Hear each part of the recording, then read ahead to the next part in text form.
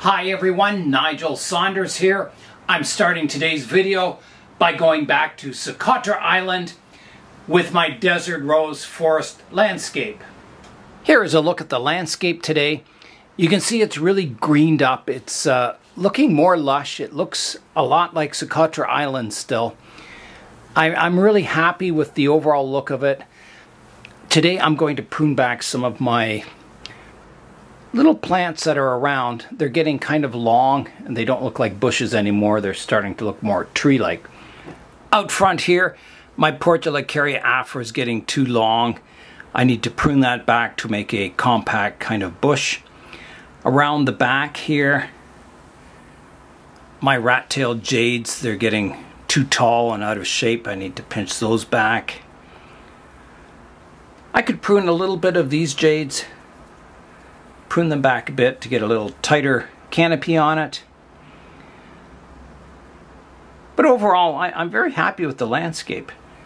Also out front here, some of my sand is developing moss on it, and I may have to just take the surface layer off like that. You can see there's sand underneath. Just scrape it off, and I may need to put some fresh sand down to kind of keep the color, that nice desert sand color, overall in the landscape. I did prune the one desert rose up here. This branch was getting long, so I pruned it back and I put the turmeric powder on the cuts. There's no new growth on it, and maybe it won't grow. Maybe you need to prune all the branches equally, you know, cutting off all the foliage, trimming the branches back, and then it'll grow equally out from the tree. I think maybe if you prune just one branch back, all the growth goes into the branches that have leaves.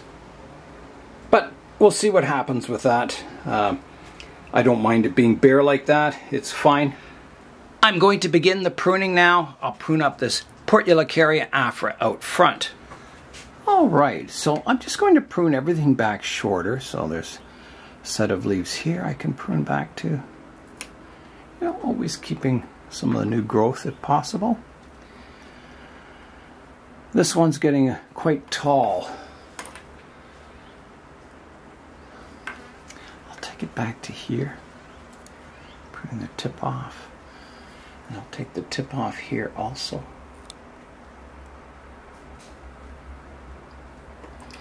If it's too tall after today, I may have to do some hard pruning on it, just to get the overall size back to something compact. So that's as compact as I can get it without pruning back into some of the older foliage. Is it too big still? I don't think it's too bad. I think it looks quite reasonable. Let's go around to the one on the left-hand side now. This one's nice. It's nice and low to the ground, but this shoot is getting too large, so I'm going to prune it back to here. And then the one on the side here, I can prune this one back also. Just taking the tip off. Like that.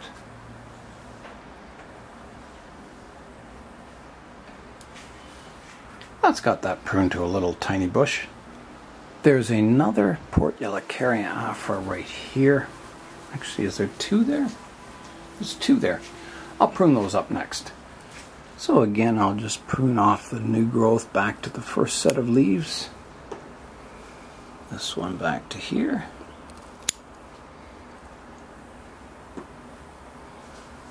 Actually, I could prune that back further. I can get in there. There. And there's one at the back here I can prune back. That gets that one nice and compact. I could take this tip off here too. Like that. The next one, it's being pruned. I don't think that one needs any work. It's looking fine. Let's go back to the front. Oh, there's one in here. There's one in here. Behind this rock I have one, so let me get that pruned back. Now I'll get this pruned back. This one can get pruned back. This one to here.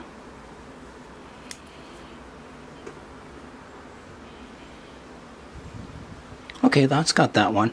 And then there's one beside it here that also needs pruning. Right here.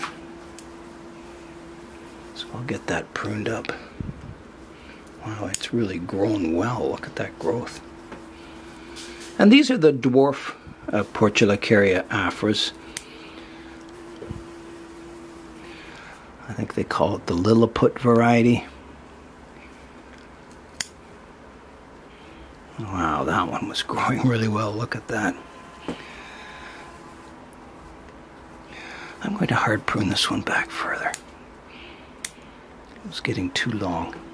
There, so that's got that back to a shrub. Maybe I should take this off. This one's looking a little big here.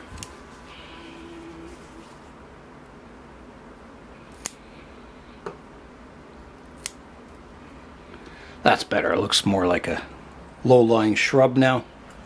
That's looking better now from the front. There's another one in here I could do. I just noticed that one, so let's do that one next. Okay, let's come in and prune the branches back short. Starting to grow into the bush beside it. And I'll prune the tip off here. Just having a look, I'm wondering about this one. Is it too tall?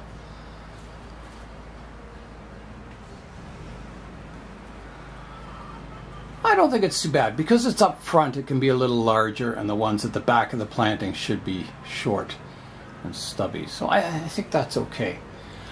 Next, I think it's time to prune up the jade back here, which is pruned to like a tree form. Here's a look at that tree. So it's already got a nice canopy. I just need to prune the tips back to create more branching and a denser kind of umbrella shaped crown. So I will take off this one here, this one here, here. So basically just a profile prune to kind of keep the canopy shape. Like that. That's got that pruned up nicely. Next, I want to prune up this rat tail jade. So I found just pinching works really well on these. So I'll just pinch out the tips. And this is in here to look like a bush or maybe a small tree. So I just want a rounded canopy on the top. And there are trees on Socotra Island that look just like these, so it's a good addition to this forest. Any leaves that are kind of pointing inwards, cluttering up the canopy, I just prune back really short, or pinch back really short. Alright, let me have a look from the front and see if the canopy is short enough or if it's still too tall. From the front view it's kind of hidden, but here it is back here, behind the largest desert rose. It does look a little large and blocky back there. It doesn't look very shrub-like, so I'll have to improve that. So I'm taking these branches back and I'm keeping green on the branches. I'm not hard pruning into the trunks, even though I'm sure it would still grow if you did, but I'm just kind of rounding the front so it has a bit of a umbrella shaped canopy to it. Okay, I think that's going to do it. I'll have a look again from the front and just confirm. I'm just picking out some of the leaves that have fallen down here, because if I leave them, they'll root and grow. I don't want too much green foliage in here. I just want enough to look realistic. Oh, that is looking better. You can see it back there. Yeah, that fits in nicely. Okay, that's got that done. Now, next I'll do this tree out front.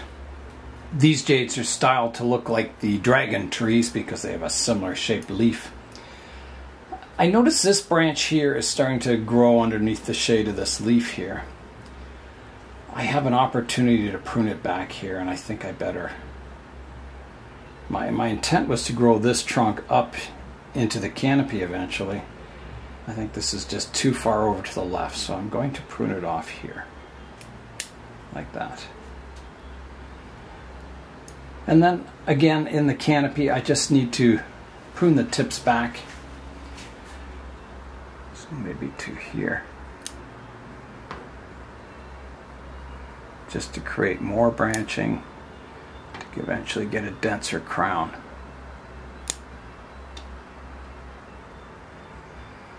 An umbrella shaped canopy is what I'm after. There's another one right here.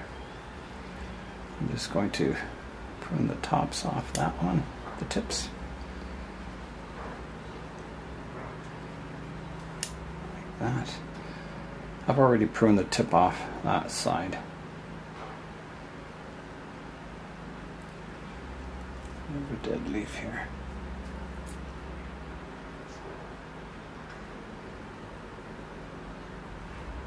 Clear up some of these spider webs in here.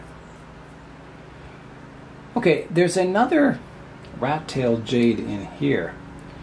You can see it's kind of growing up into this tree. This one needs pruning back a bit more to get a rounded canopy. Again, these ones at the back should be smaller, so that's a better height.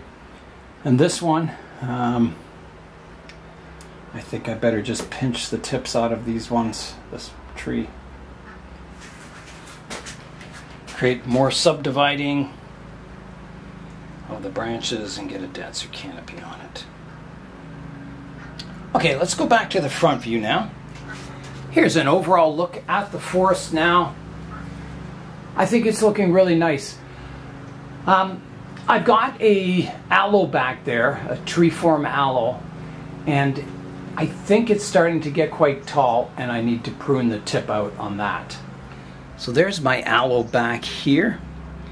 It's also getting some pups growing out from the base. I don't think I wanted a clump style, so I'll have to prune those away, or if I can tear them away and plant them, I will. Let's go around to the back and have a look at this aloe here. So there it is right there. Beautiful little plant. I find my aloes to be a very challenging species to grow as a bonsai. They don't really respond to bonsai techniques. If I pinch the tip out here, usually it just keeps growing straight up again. It just takes over. If you hard prune them, they just tend to die back. You kind of have to just do a combination of tip pinching and hope you get some pups, some new branches growing out the sides of the trunk that you can prune the tree back to eventually to keep your height under control. I'm going to try pruning out the tip of this aloe, and I'm just trying to decide where. I think if I come in here. So here I go. I'm just going to do a flat cut. Like that. And I'll see what happens. See if it develops new branches on the sides, or if it just keeps growing straight up again from that original cut point. At the base of this aloe, you can see there are some pups formed here. I don't want them there. I don't want like a clump here. I'm trying to see if I can prune it away. There's no root coming off of it. I think I'll just have to prune it away. So here I go.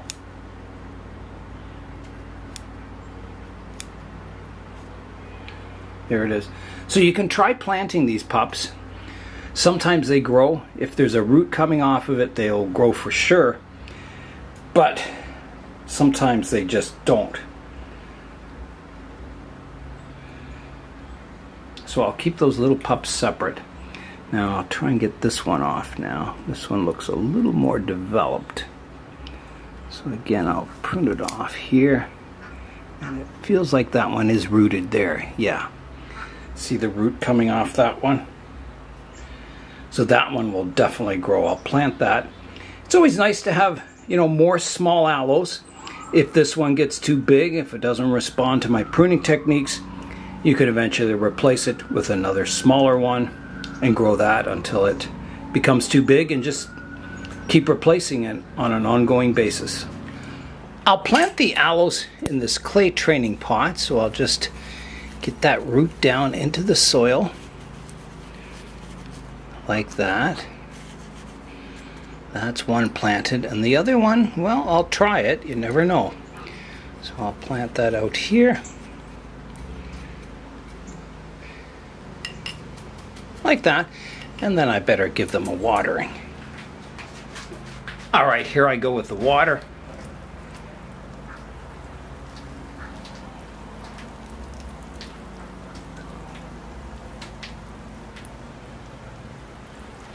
And I'll keep these in the greenhouse where it's nice and hot. And hopefully they'll both grow. Today in the greenhouse, it's a nice 38 degrees Celsius, so quite warm. The succulent trees just love it though. I would like to display this forest in the Toronto Bonsai Society's fall show. So I think I'll leave, you know, all this landscape work until it's closer to show time.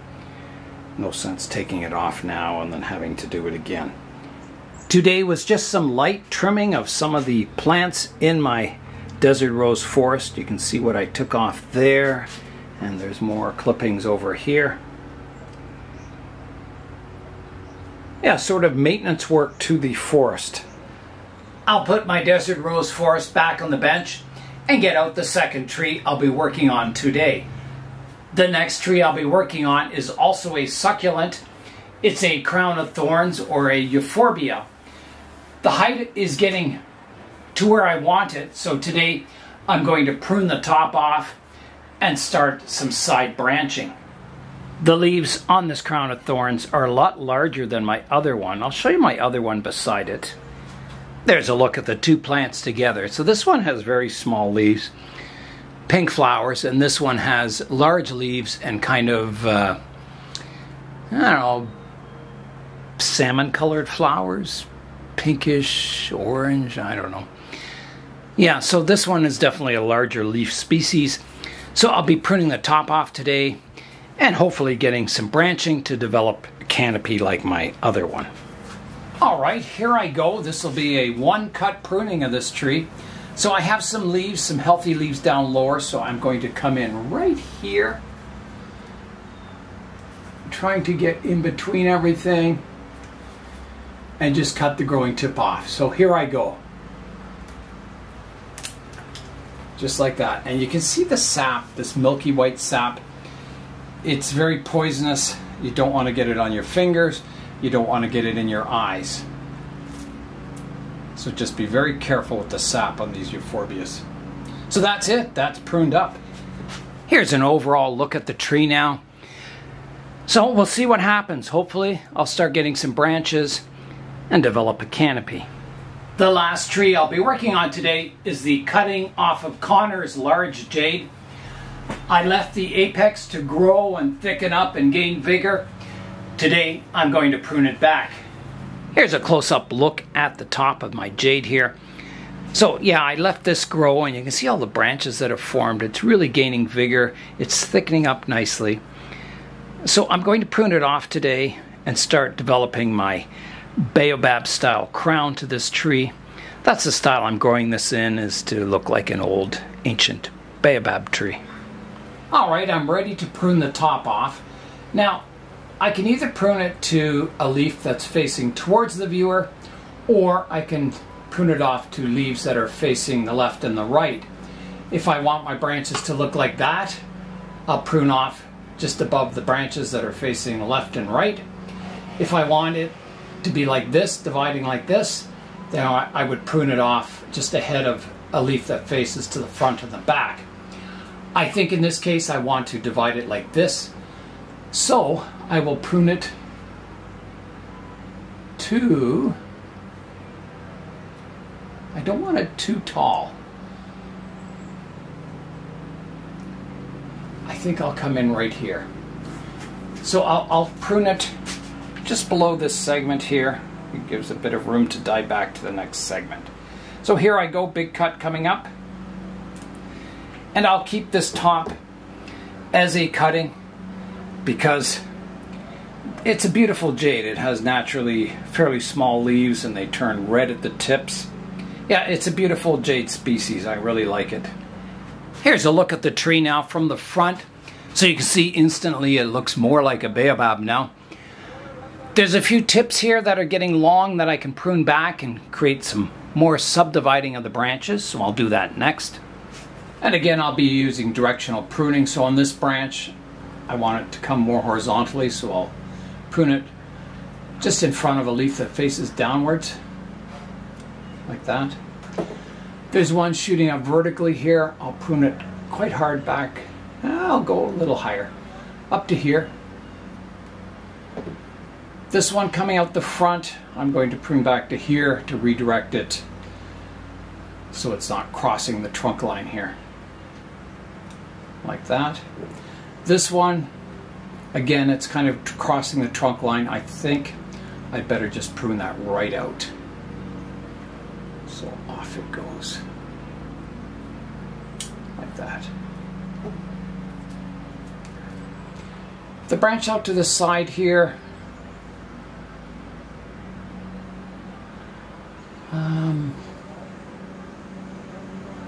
I've got leaves down here. That makes it quite short. I don't think I want it that short. I'll go to here.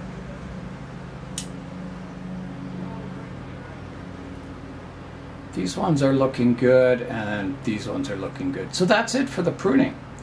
Let's have another look from the front. There's a look at the baobab style jade. Once it starts filling out again, I think it's going to look fantastic. It's got an ancient old trunk on it. I'm starting to develop that nice structure up top. I think it'll be a really cool tree in the future. Here is my Blue Jade Bonsai Carnage Cam. So I'll plant most of these as cuttings and then give them away. I don't need any more jades. The temperature is getting warmer in the greenhouse here. It's getting close to 50 degrees Celsius. So I've got some watering to do. I really enjoy developing these succulent bonsai. They're easy to care for. They don't require pruning all that often. And I think they can turn into something really fantastic looking. That is all for today. I'm Nigel Saunders. Thanks for joining me in the Bonsai Zone.